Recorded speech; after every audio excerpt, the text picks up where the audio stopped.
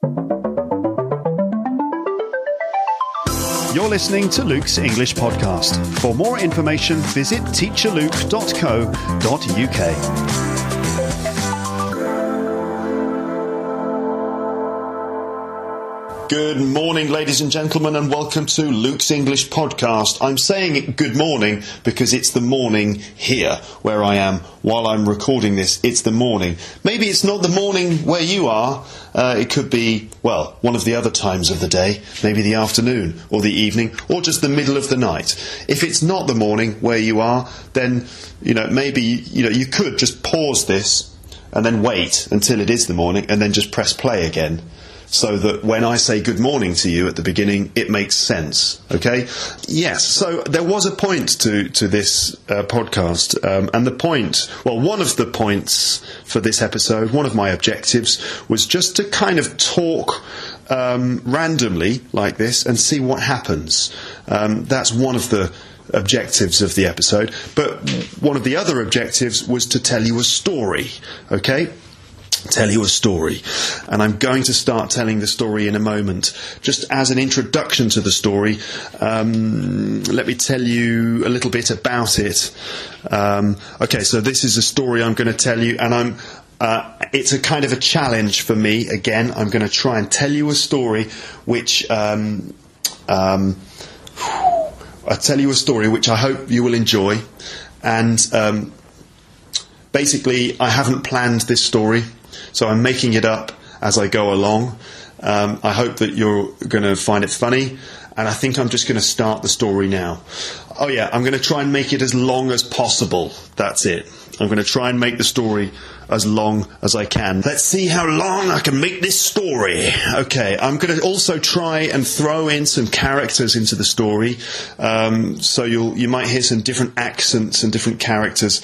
But just bear in mind the fact that I've got no idea really where the story is going. I'm just making it all up as I go along.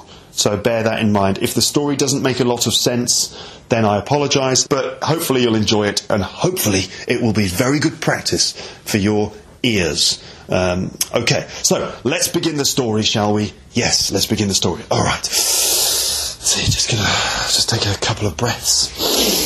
Just take a deep breath. Okay. The story, here we go. So I'm going to tell you a story about my life. It's not true. It's just made up, okay? Just to be clear, it's just completely made up. Right, so a few years ago, I was living in London, and I hit some hard times. Life got a bit difficult for me. I lost my job because I was just too good at it. My boss said to me, "Luke, can I have a word with you, please?" And I was in the middle of a lesson at the time.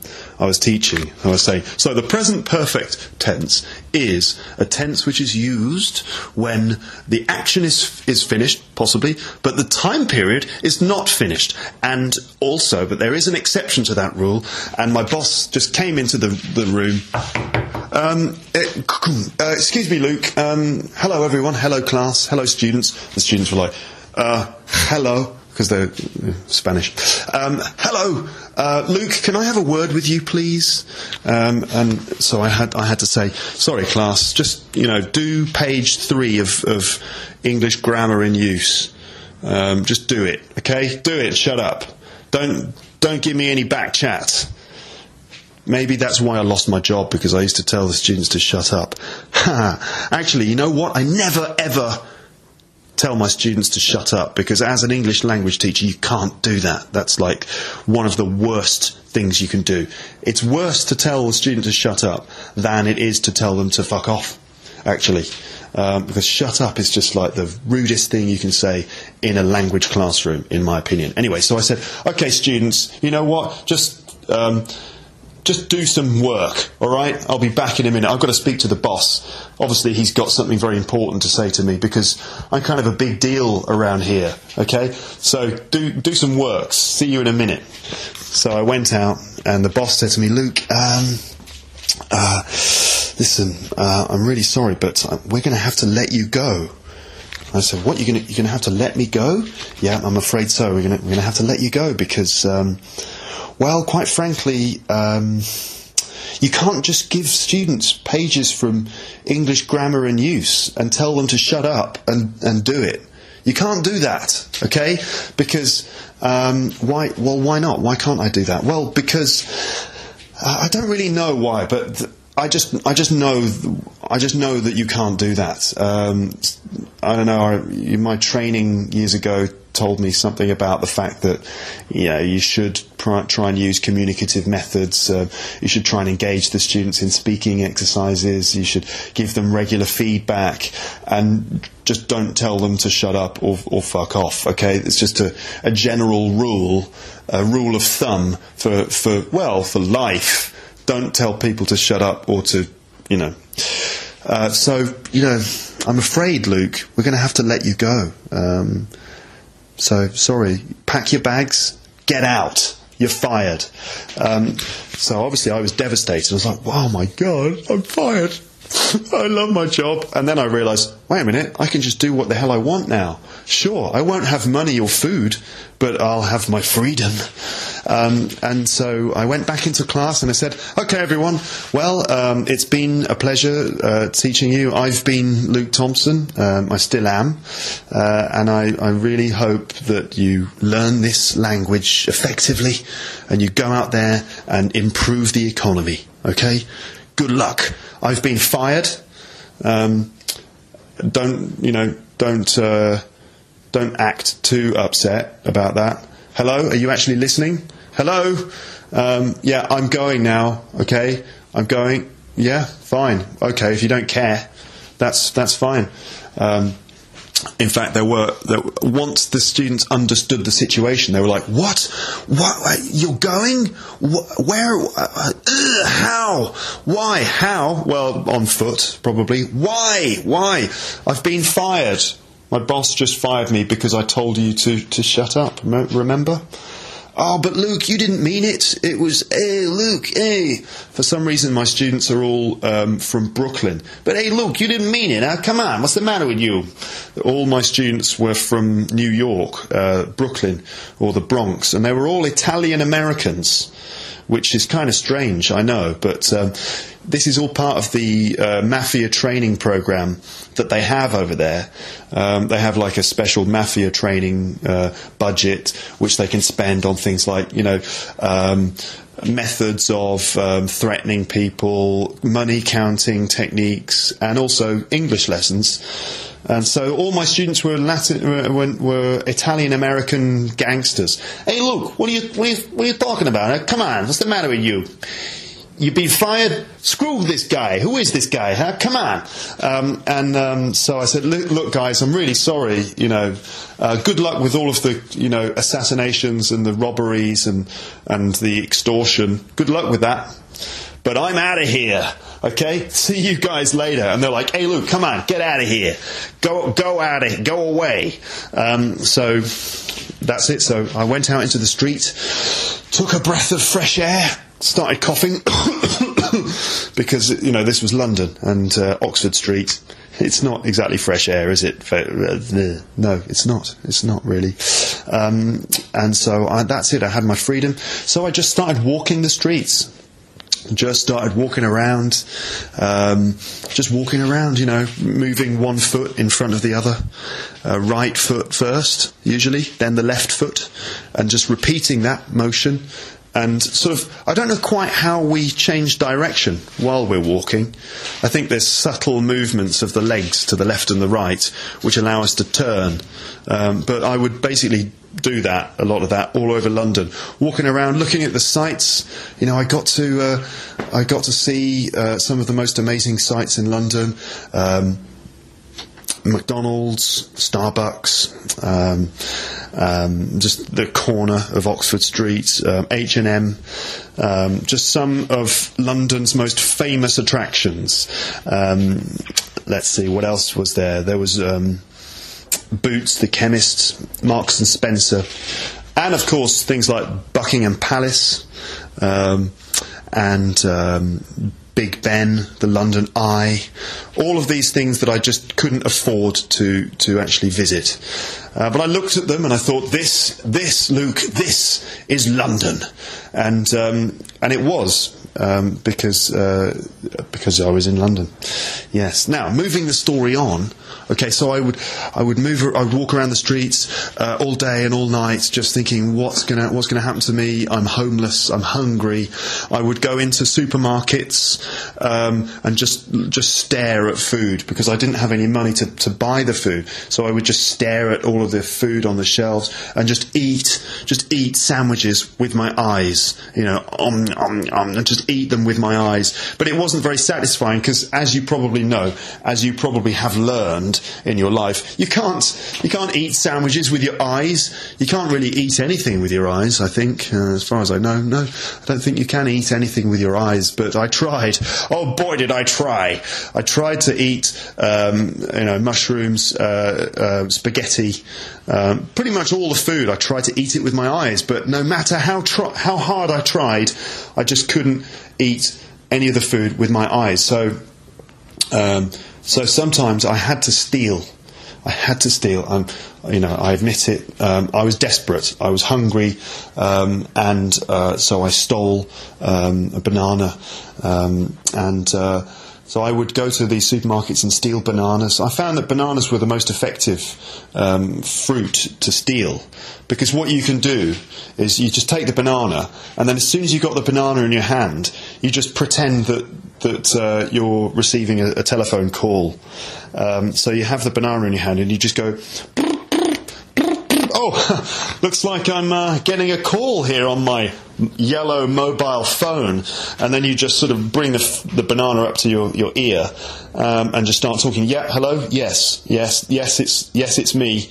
Yes, well, that's right. How can I help you? It's the banana hotline. How can I help you? Yes, I think so. Yes, you should. No, you shouldn't really. No, you shouldn't really do that with a banana. No. I know the shape of the banana makes you think that you could do that, but seriously, you shouldn't, because bananas are a bit too soft actually for that. Despite the shape, they're too soft, so you shouldn't do it. No, you shouldn't put it in there. No, because it's too soft. You might not be able to get it out, right? Okay, no, put it in your mouth. That's right, eat it. That's what you're supposed to do with a banana. Okay, good. And then I would just keep talking like this on the banana phone and walk out of the supermarket with the banana to my ear. And all of the staff in the shop would look at me and they were like, what's going on? What's going on there? Oh, it's just a man talking on a mobile phone. Nothing to see here. And I would just walk out of the shop with the banana phone like that. And then I would have a banana. But sometimes what I would do is I'd forget that it was a banana, and I would think that I was like making a telephone call. I'd try and call, I'd try and call my parents on the banana. And then after half an hour of attempting to make a telephone call on a banana, I would realise and go, "Oh my God, what am I doing?" And then I'd eat the banana, and it would be okay. So that's how I survived. I just moved from supermarket to supermarket, doing the banana phone trick, until eventually, I was desperate. I just couldn't eat bananas anymore. I was sick of them. Didn't matter how many times I tried to call the banana hotline, no one answered, and because it didn't even exist. It was all in my imagination. So I started begging on the streets, and I would sort of sit on the street and say, excuse me, sir, can you spare 10p? I'm hungry and I'm thirsty, and I'm a Cockney for some reason there. Can you spare me 10p, governor, for a cup of tea? For some reason, the Cockney accent helped. People were like, "Oh, it's just a poor young Cockney, maybe a chimney sweep or something, and he needs some money because he's hungry. So, excuse me, Squire, you couldn't spare a couple of pounds for a dear old Cockney who's got no money to his name?" And they would give me some money, and I'd go down to Marks and Spencer and buy some quality sandwiches. Okay, so that's how I'd survive. And then one day, this strange-looking gentleman approached me in the street. Strange-looking gentleman. He was dressed in like a suit. He was dressed in a suit with a top hat. He had a monocle. That's like a pair of glasses, but with only one lens, and you kind of hold it in your eye. So he had one of those. He had a monocle and a moustache and a top hat and a suit, and he was like a very posh gentleman. And he came up to me and he said, "Excuse me, young gentleman, young beggar." I was young at the time. Beggar, Mr. Beggar. I don't know what your name is. I'm going to call you Mr. Beggar. I'm using Mr. as a polite term of respect. Mr. Beggar, how can I help you? You seem hungry. You seem desperate and tired. Would you like a job? And I said to him, "Wow, that's amazing. First of all, my name's Luke." And he said, "Oh, Luke, thank you. It's I always think that it's good to be on first name terms with homeless people." And so I said, "Yeah, I'd love a job. What's the job?" And he said, "Come with me to my mansion in North London, and I will show you everything." And I said, "You're going to show me everything? Like everything?" He said, No, don't misunderstand, Luke. Please don't misunderstand. I'm going to show you everything related to this job offer." "Oh, right, okay, great. Well, let's go. Let's go to North London." So we immediately, his name was, let's see, what was his name? I said to him, "Excuse me, just before I agree to accompany you to your mansion, maybe we should just introduce ourselves and get acquainted. And I'll start. Hello, my name's Luke, and I'm an English language teacher. I recently got fired because of a misunderstanding. My boss thought I was being rude to my students. Ridiculous. So he fired me, and it's all a big misunderstanding. I wasn't being rude. I wasn't. It was. I don't know how to explain it because it's just improvisation. But I wasn't being rude. Essentially, it's because I was teaching Italian mafia bosses English, and you've got to communicate them. You've got to communicate with them in the language that they understand, and that's often with a lot of swear words, sort of rude, aggressive, communicative styles. And so I was just, adapting my teaching style for my class, but my boss overheard me telling my students to shut up, and he fired me. He fired me from my job, and so I was on the streets. So that's my position. I also do a podcast called Luke's English Podcast, which won the Macmillan Award for Best Blog in 2011 and in 2012. So I'm good. I'm a good person, and I'm nice, and so that's me. My name's Luke. It's very nice to meet you. What about you, sir? What's your name, sir, with the moustache and the monocle and the hat? Sir, please, sir. Please, sir. Sir, what's your name, sir? Can you tell me what your name is, please, sir? And he said, "Just Luke's, please. Just give me a chance to speak." Sorry, I forgot I have a posh accent. So, my name is Daniel Lazenby Smythe. Daniel Lazenby Smythe. That's right. And I'm very, very posh. I am quite possibly the poshest man in London. And it is a pleasure to make your acquaintance, Mr. Luke. Actually, it's Mr. Thompson, Luke Thompson. I do apologise. Mr. Thompson, it's a pleasure to make your acquaintance. Wow, Daniel Lazenby Smythe. What do you do? If you don't mind me asking, what do you do? Well, Luke, I am a collector. I'm a collector of rare, endangered animal species. Wow, that sounds interesting. Rare, endangered animal species. What's that? What are they? What is it? What are you talking about, Daniel? Help! Rare endangered animal species. What I do is I travel the globe with a huge truck, and I travel around and I search for endangered animal species. These are animals which are very rare, animals which are in danger, animals which are under threat, and I collect them. and I put them in the back of the van, and I take them to London, and then I keep them in my mansion. So, wait a minute, Daniel. So basically you steal rare animals from other countries. Yes, basically, yes, Luke, that's what I do. I just steal animals. But I'm not sure about the ethics of that. Isn't that a little bit ethically questionable? You probably do have a point there, Luke, but never mind that. Let's just keep moving forwards with the story, shall we? Yeah, good idea. Okay, right, so let's get in a taxi and let me show you my furry animals. Okay, great, so we got in the taxi. Got in the taxi, and I started doing this, and Daniel said to me, Luke, why are you making that strange noise? Because isn't that what you do when you get into a taxi? You sit down, you put your seatbelt on, you tell the driver where you want to go. The mansion, please, the big mansion in North London. And the driver goes, right, you are, Governor, big mansion in North London, here we go, strap in. And then you go, don't you? And Daniel said, no, Luke, no, that's not necessary, to be honest with you, not necessary at all. And I'd say to him, well, Daniel, this is my story. I can do what the hell I want. It's my story. Fine, Luke. Yes, you go ahead. You sit there in the taxi next to me, making a noise like a crazy person.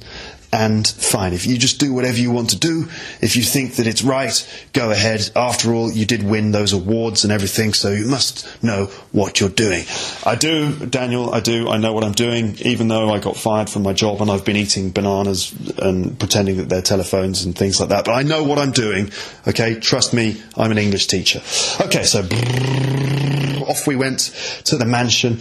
We went past various impressive sites in London. Driving along the roads, we drove past Abbey Road Studios, because that's in North London.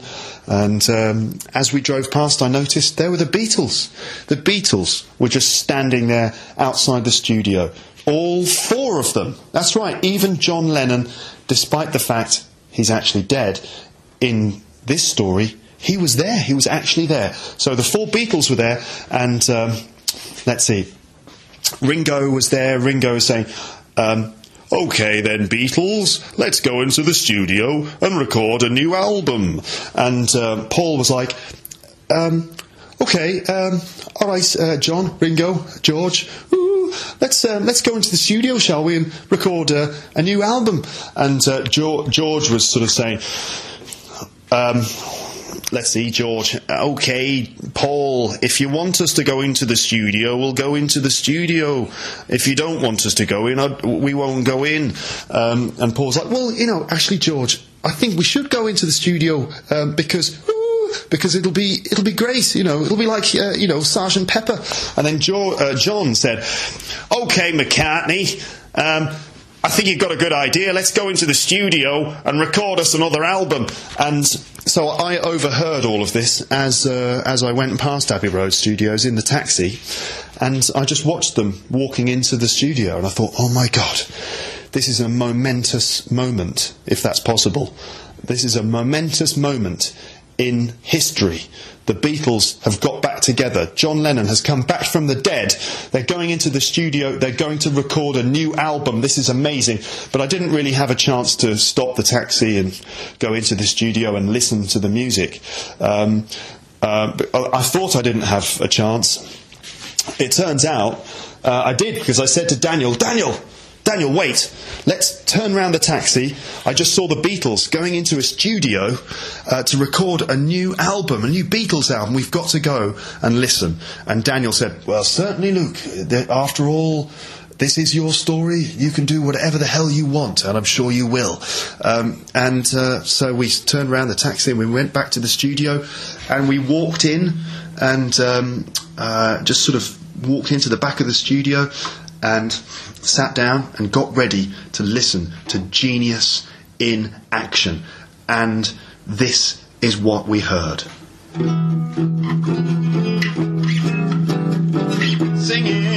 Singing a song. Beatles, we're the Beatles. talent at all, because we're still the Beatles, genius. And I thought, is that it? Is that what they're recording? That is terrible. How on earth could they expect that to be successful? So we just left because it was so rubbish. Obviously, they'd just lost it. They'd lost all their talent somewhere along the line. So anyway, we got back in the taxi, went to the mansion. So we got to the mansion, and Daniel Lazenby Smythe said, "Okay, Luke," in a posh voice, "Okay, Luke, what I'm going to do now is I'm going to show you my collection of endangered animals, okay? But you must make 2 promises to me, 2 promises which you must keep. Promise number 1 is that you do not touch any of the animals. And promise number 2 is that you definitely don't touch the animal in the cage at the end of the corridor, okay? Don't touch the animal in the cage at the end of the corridor. I can't emphasize this point more seriously. Please don't touch any of the animals, especially the one in the cage at the end of the corridor." And I thought, okay, all right, Daniel, I agree to your terms. I won't touch any of the animals, especially the animal at the end of the corridor. Now, to be honest, though, I'm already getting curious about the animal at the end of the corridor, and I'm sure that the listeners are getting curious about it too. Listeners, Luke, what are you talking about? Listeners, there are people listening to this. There's people are listening to this. Are you sure? Yes, I'm positive. I get 2,000 to 3,000 downloads every day. A lot of people in the world listen to this. Lots of people are listening to this? Are you certain? It seems like absolute meaningless crap, Luke. Are you sure? Yep, I'm sure. People love this stuff, okay? So just, yeah. Anyway, people are listening, so please, let's move on with the story. Yes, okay, don't touch any of the animals. Especially, yeah, I got it, the one at the end of the corridor. Fine, okay. So we went downstairs, we went into the mansion, we went downstairs into the basement, and that's where he kept his zoo of endangered animals, and he showed me all the animals. There was a kind of a three-headed zebra. That's right. There was a leopard which had no spots. A leopard, of course, is a kind of a big cat. So a leopard with no spots. I think it was a puma, to be honest. There was also a duck without a beak. A duck without a beak. Poor thing. But it looked strange. It really did. It was like a duck, but just like a round head with no beak on the end. Pretty weird. All sorts of amazing animals. And then finally we got to the end of the corridor. And there was a cage at the end with black curtains covering the cage. So I couldn't see what was inside. I couldn't see it. But I kind of approached the curtains and I listened and I could hear heavy breathing.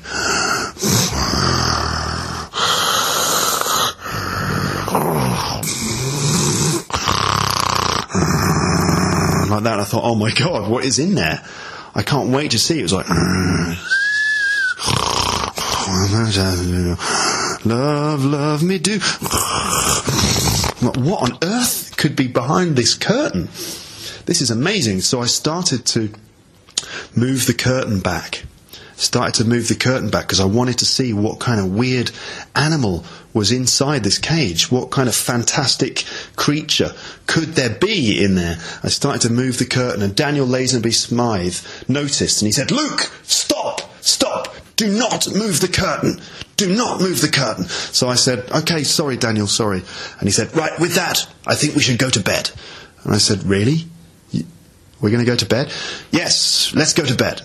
And I said, "Well, I didn't realise that was part of the deal. I didn't realise that that's what we'd have to do." "No, Luke, no, you misunderstand.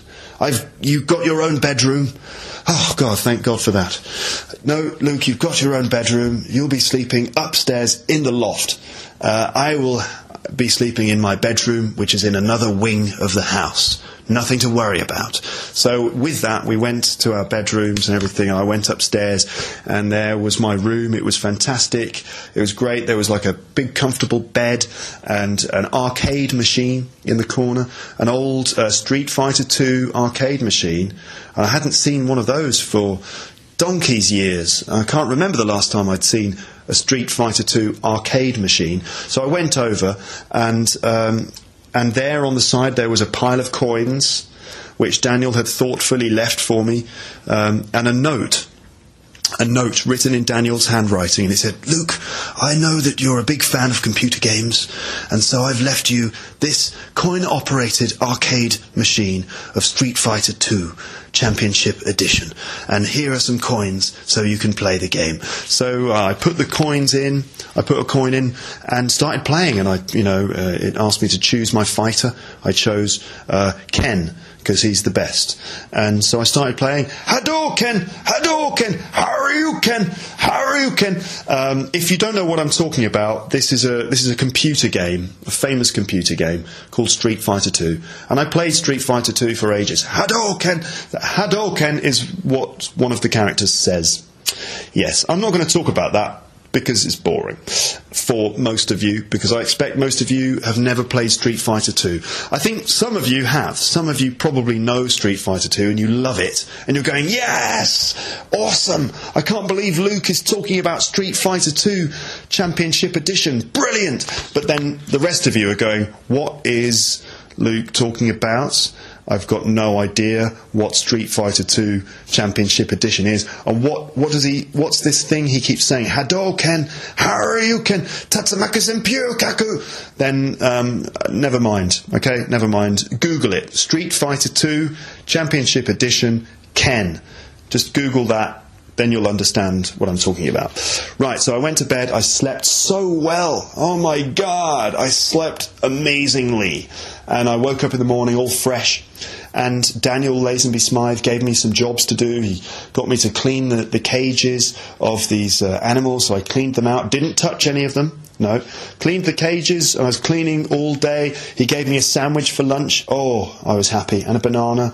And cleaned the cages again, cleaned them again. These cages were so clean by the time I'd finished that you could see your own reflection on the floor. That's how clean they were.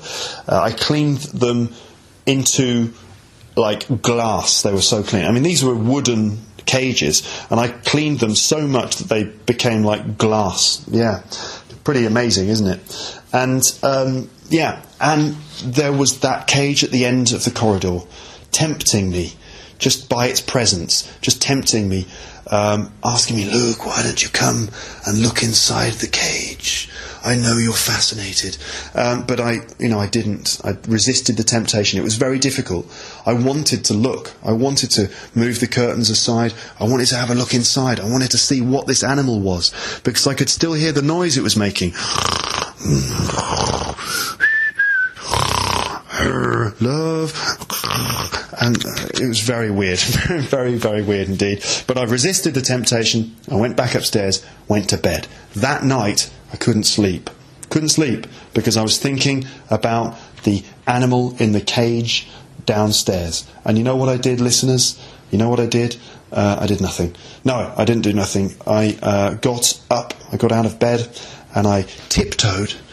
Very quietly, silently, I tiptoed down the stairs and tiptoed through the basement, past all of the animals which were all sleeping. There was the zebra, making a sort of zebra noise. That's what zebras do when they're sleeping. But it had 3 heads, so it was like 3 heads. The duck with no beak just going quack, quack, quack, quack, because they can't really quack properly, a duck, because it didn't have a beak, so it was like sort of going quack, quack, quack, quack, in its sleep. And the leopard and all that stuff, right? And I got to the end of the corridor, and I thought, right, I don't care what Daniel said. I don't care anymore. I just want to see what is in this cage. So I slowly moved the curtains to one side, and there, at the back of the cage, was a huge pink gorilla. just a huge pink gorilla sleeping. And it had a radio as well, listening to the Beatles, actually. So there was this huge pink gorilla sleeping, and I was stunned. I was absolutely stunned. I couldn't believe my eyes. This massive gorilla, pink as something that's really pink, as pink as a lobster, or as pink as just the colour pink. Now, if you can imagine a page in a book, and a child has coloured it pink with a pink pen, it was pink like that. You know, like the way pink is pink? Well, this gorilla was really pink, okay? And I just thought, oh my God, this is amazing. And the fur of the gorilla looked so fine and so soft. I just really felt the urge to like reach through the cage and touch its fur. And then I suddenly realised, no, Daniel specifically asked me not to touch this animal. So, no, I'm not going to touch it. I really want to touch it, though. I really want to know what it feels like. But I couldn't. So I decided, no, Luke, no. You've done enough tonight. You've investigated enough. It's time to go to bed. So I closed the curtains. I tiptoed back upstairs, tiptoed up the stairs again, and then went back to bed, and I slept like a baby. I slept like a baby. That means that I slept very well. It doesn't mean that I kind of cried during my sleep and pissed myself. No, it just means that I had a very good night's sleep. I slept like a baby. In the morning I was happy.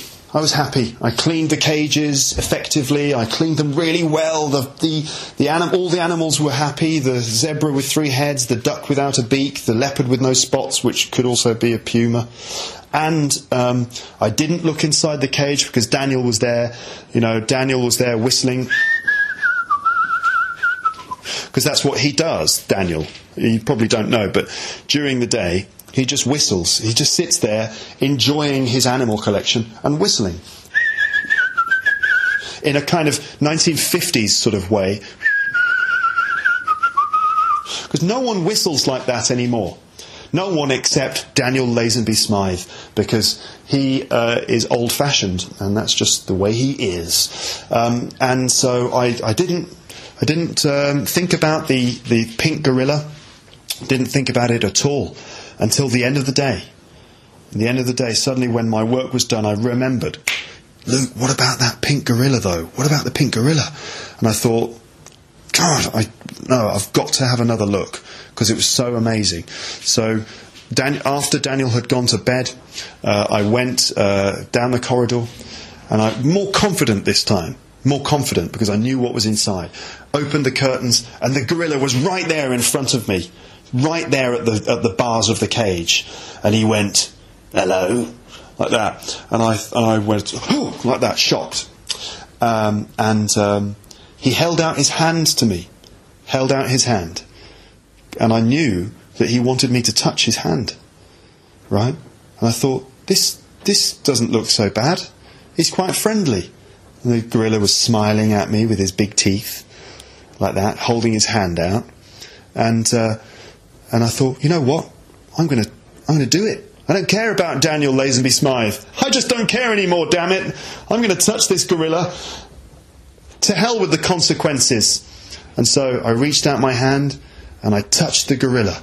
And I touched him briefly on the back of the hand, and his fur felt incredibly soft. It was like the fur of a unicorn. It was so soft. But this huge gorilla suddenly, as soon as I touched him, suddenly he started to go crazy. He started to shake the bars of the cage. He started to run round, jump up and down. He did somersaults. And I thought, oh my God, what have I done? What have I done?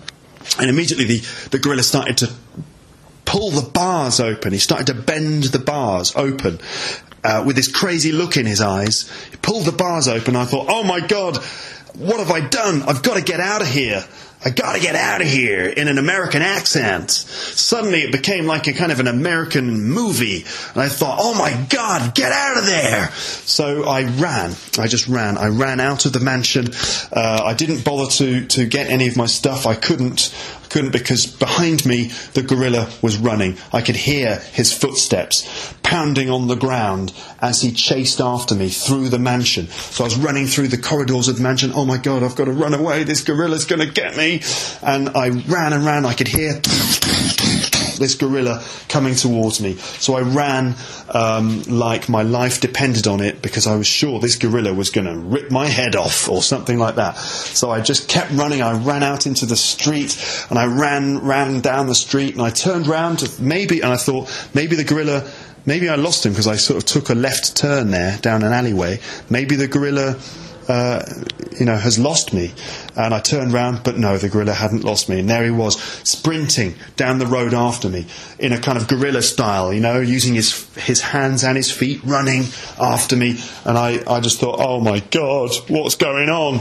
And so I ran for it, and I found a bicycle on the side of the road, just a bicycle had been left. So I jumped on the bicycle and I accelerated. I bombed down the hill, flying down the hill on this BMX bicycle, and eventually I got down into the centre of the town and looked round, and there was the pink gorilla. But he was on a bicycle too. I don't know where he found it. He was flying down the road after me, and so I thought, oh my God, I'm going to need to find another form of transport. So I quickly jumped onto a bus. I jumped onto one of those red London buses, and I went upstairs, and I kind of acted all nonchalant, as if nothing was happening. So I'm just getting on a bus. There's nothing to worry about. I'm just an ordinary passenger on this lovely red London bus, and I'm just going to sit here and act like nothing's wrong. Everything's fine. Everything's absolutely fine. Maybe if I act normal, the gorilla will sort of forget who I am, and he'll lose me, and he won't notice. Right? So I sat there and I started checking my emails on my phone, and I kind of sat there for a while thinking, the gorilla probably doesn't know where I am. I'm okay. After all, I'm on a red London bus. It's safe. Everything's okay. I looked out of the window and looked behind us down the street, and immediately I saw the gorilla. And this gorilla was chasing the bus. He was chasing after the bus. He was smashing cars out of his way, just bang, smashing these cars, taxis, black taxis, vans, trucks, just smashing them all out of his way in his mission to get me.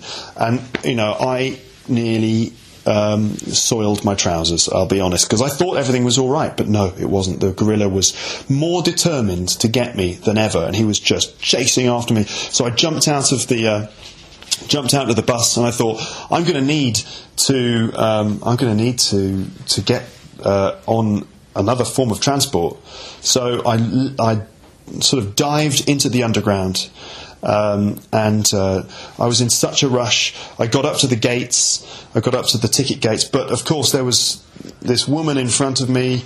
She couldn't find her Oyster card. She was checking her pockets, and I was like, come on, for God's sake, there's a huge pink gorilla chasing after me. He's going to kill me. Can you just get through the gates, please? And the woman was like, excuse me, but I'm trying to find my Oyster card. I don't need you like telling me what to do. Yeah, I don't care if you've got a pink gorilla chasing after you. I can't find my Oyster card. Well, look, sorry, but couldn't you have looked for your Oyster card before you got here? This is the worst place to be. Didn't you listen to my podcast about using the underground?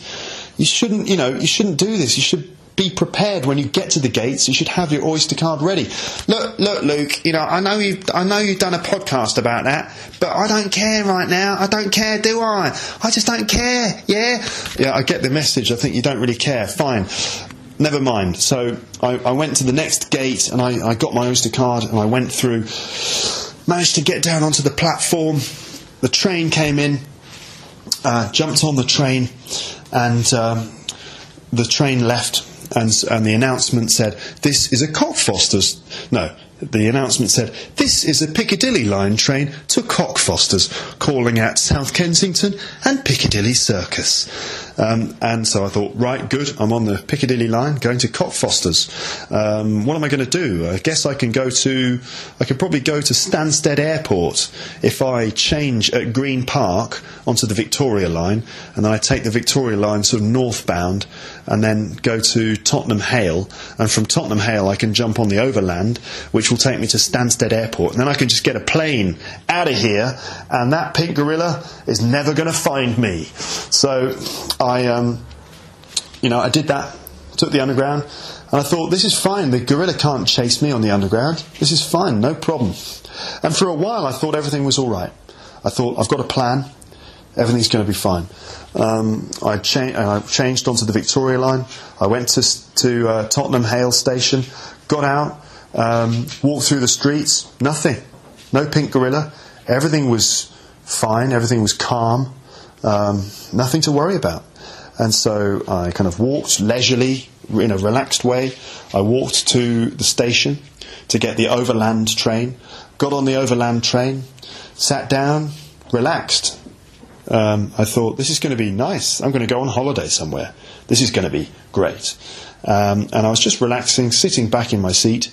I looked to my right, and there, on the tracks next to the train, as the train was going along the tracks, then on the next set of tracks, there was the fucking pink gorilla.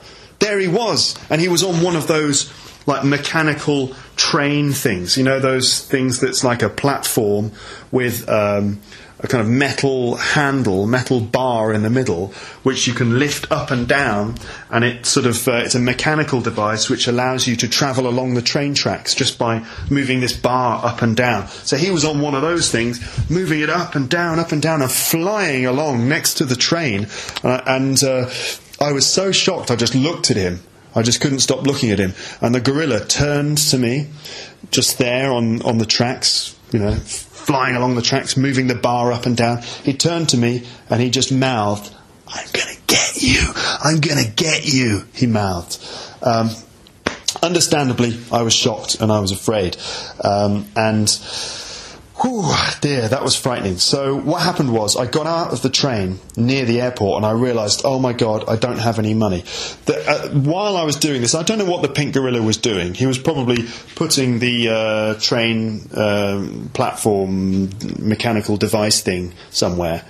Probably, maybe had to deal with a member of train staff. He said, excuse me, Mr. Gorilla, Mr. Pink Gorilla, do you mind if I ask what you're doing?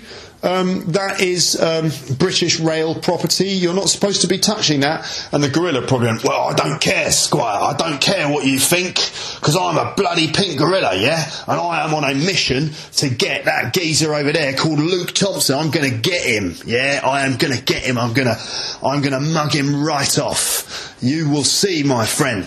And so the guy was like, okay, sorry, you're a bit frightening. You're a little bit scary, and you're a huge pink gorilla. I'm not going to give you any trouble. In fact, I don't know, would you like a banana? I don't eat no bananas, mate. Or I don't eat. I've only got one mission, and that is to get that geezer over there called Luke. I am going to get him. Now get out of my way. So the gorilla was involved in something, which meant I had a little bit of time. And I thought, damn, I don't have any money to pay for a ticket. What am I going to do? And so I went into the bank in order to borrow some money. So I went to the bank to borrow some money, and I got an appointment with the bank manager in his office. And so the bank manager said to me, okay, Mr. Thompson, would you like to take a seat? So I said, yeah, great, thanks. Just sit down. Everything's okay. Just sit down here. That's nice comfortable seats you have in the bank here, Mr. Manager. Yes, that's right. Yes, we do have comfortable seats, Luke. Now, how can I help you? Well, I'd like to borrow some money, please. I'd like to take out a loan. And the bank manager said, well, okay, fine. How much money would you like to borrow? And I said, well, I'd like to, if possible, I'd like to borrow, well, as much as you can. In fact, I'd like to borrow all the money, just all of it, all the money. Well, Luke, I'm sure you realise that we can't just simply lend you all the money in the bank. No, I don't expect you to lend me all the money in the bank. No, I just want you to lend me all the money. just all the money in the world. Well, Luke, I understand you're a humorous gentleman. You like to have a laugh, but seriously, that's impossible. That's ridiculous. We could probably lend you about £3,000 with an interest rate of 6%. Well, sorry, Mr. Bank Manager, but I think you'll find. I know that you're the manager of this big bank and it's all very important and all that kind of stuff. Well done, congratulations, clap, clap, clap, good job. Yeah, you're brilliant. But I think you'll find that this story and everything in it, including you, is basically the creation of my brain. Okay, so you can't tell me that you can't give me all the money, okay, because this is my story. So basically, if I wanted to, I could make you say and do anything I wanted. And the bank manager was like, oh, really? I don't believe you. I think you're making it up. Prove it. So I said, okay, fine. If you want me to prove it, I'm going to prove it. Okay, Mr. Bank Manager, I'm going to make you speak like Sean Connery now. Ha! Don't be ridiculous, Luke. You can't make me speak like Sean Connery. What the? Oh my God! You've made me speak like Sean Connery. This is strange. This is unbelievable. In fact, this is amazing. I've always wanted to speak like Sean Connery. To be honest, you're sounding a bit Dutch, really. Never mind, Luke. I don't care if I sound Dutch. Essentially, this is a Sean Connery voice, and you've made me speak like this. Okay, never mind. Let's say.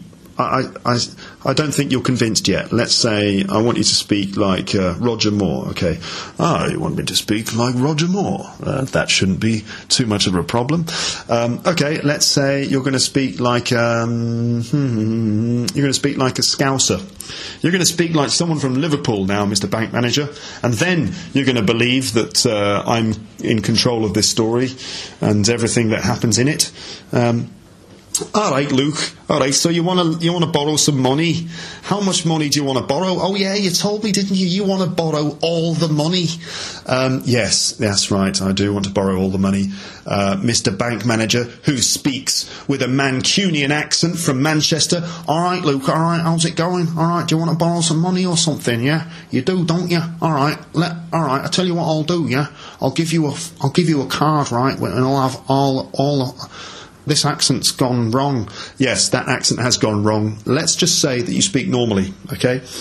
And then I think you'll agree that you can give me all the money, right? Because this is a story which I've created. Yes, okay, Luke, you've convinced me. You've convinced me that you're in control of the story. I'm going to give you all the money. Would you like that in £10 notes or £20 notes? Can you give me in 20s? Certainly, Luke. Have you got a container of some kind?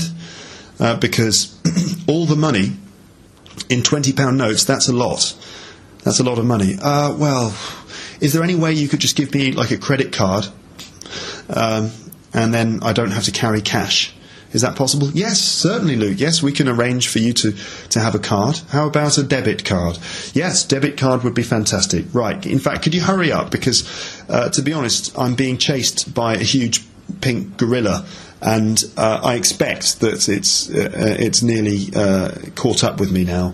He's probably outside the bank waiting for me. So please, can you hurry up and just get me the card, and then I'll be on my way, okay? Certainly, Luke, certainly. It's been a pleasure doing business with you, and I'm very glad that you're our customer, even though you're going to take all the money. That's right, all the money in the world. Yes, well, I'm going to need it because I think this pink gorilla is a dangerous one, and so I'm going to need money. I'm going to need some cash to help me get out of this difficult situation. I think you'll agree. And the bank manager said, okay, Luke, look, we've been in the bank too long in this part of the story, so it's time that we moved on, isn't it? Don't you think? Yes, it is, bank manager. Okay, thanks for your help. Great, got the card. Great, thank you. Bye. And he said, okay, Luke, it was really good to do business with you. Bye. So, bang, out into the street again. And I thought, you know what? I'd really love a Starbucks. I would love a Starbucks. I wonder if there's a Starbucks nearby somewhere. Yes, there's a Starbucks right there, right next to me, of course. So I went into Starbucks, got myself a coffee, didn't I? Yeah. Got myself a skinny gingerbread latte mocha frappuccino on ice. And I got that, and I drank that.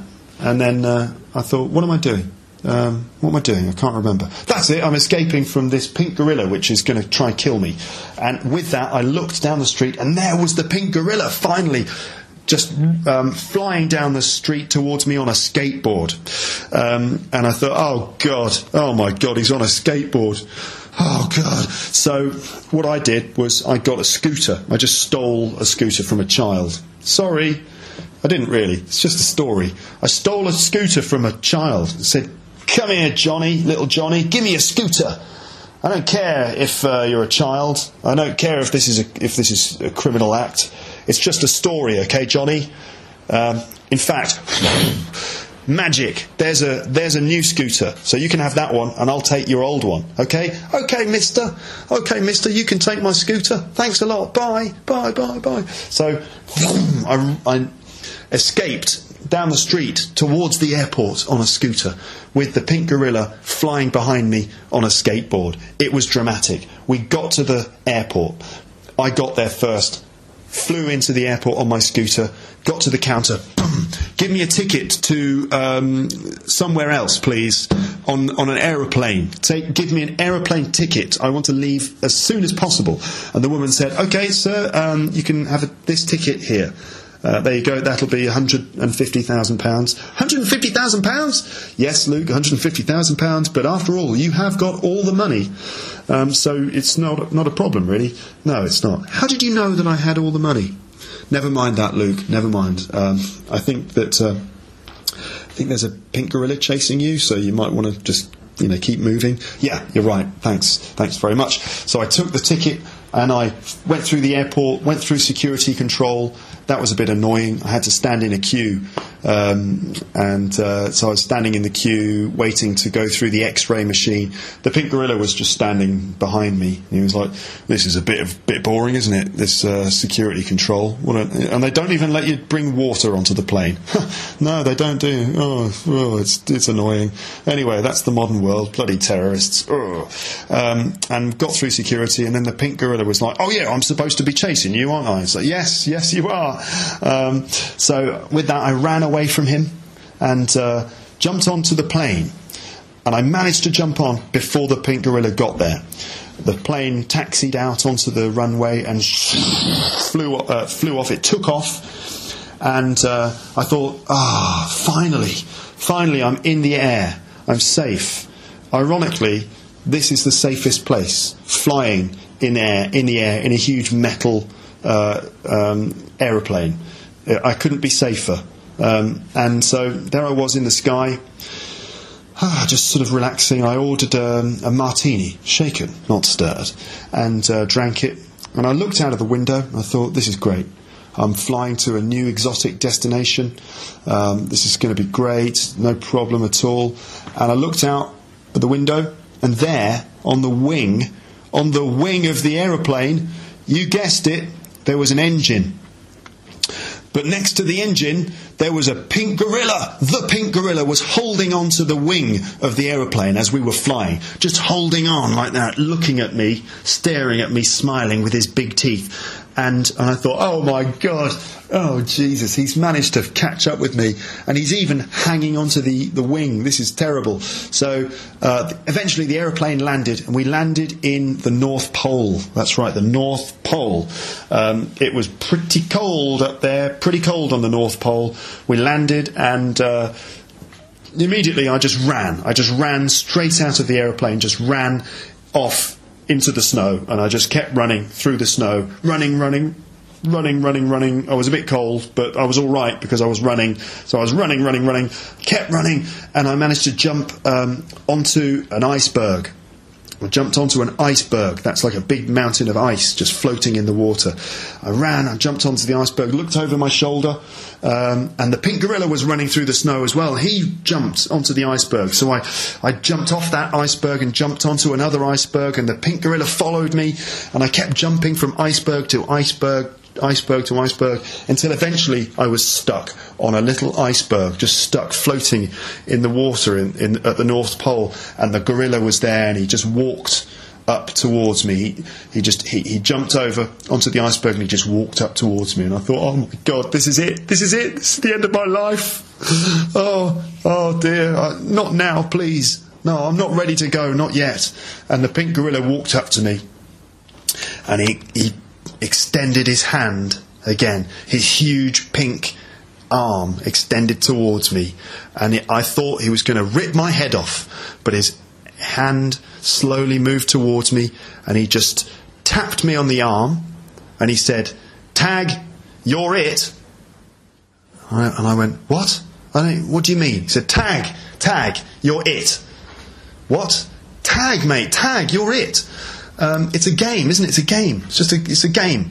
And I said, "What about your accent?" "Oh yeah, it's a game. It's a game, Squire. It's just a game. It's a children's game." "What? Oh yeah. I expect the listeners at this point have got no idea what's going on. But yeah, you're right. Yeah, tag. It's a game. It's like a game you play when you're children in the playground at school. You touch someone and you say tag, and then you're it. And if you're it, you have to chase other people, and you touch them, and then they're it, and they have to chase you. So he said, "Yeah, exactly. Tag, you're it." I said, "What? Is that it?" He said, "Yep, that's it." And with that, he turned round and ran in the opposite direction. And there I was, just floating on this iceberg in the North Pole. I just thought, oh my God, he didn't want to kill me. It was just a game of tag. What a disappointment this story is. That was it. It's just a huge game of tag. So the pink gorilla was just competitive. He just enjoyed playing games. Oh, I'm so stupid. Why did I even touch him in the first place? What an idiot I am. I wish I'd never done it in the first place. But then I thought, well, it is a game of tag after all, so I better chase him. So I sort of stood up, picked myself up off the ground, brushed the snow off my trousers, and I thought, right, I'm going to get that gorilla.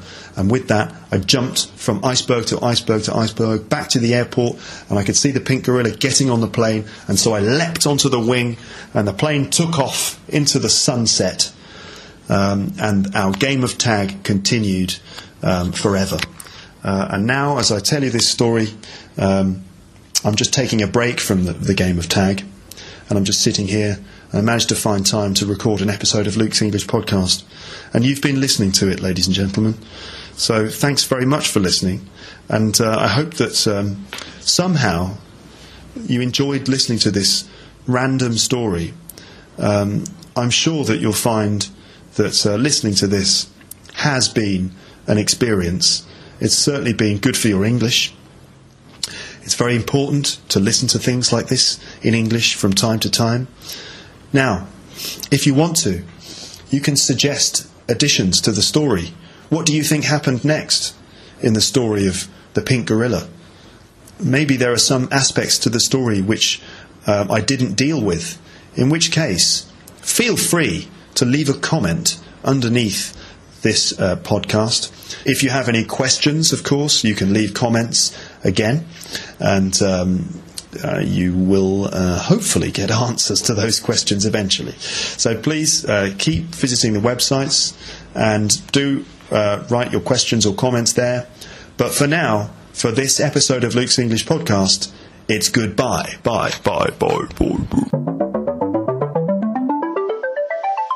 Thanks for listening to Luke's English Podcast. For more information, visit teacherluke.co.uk.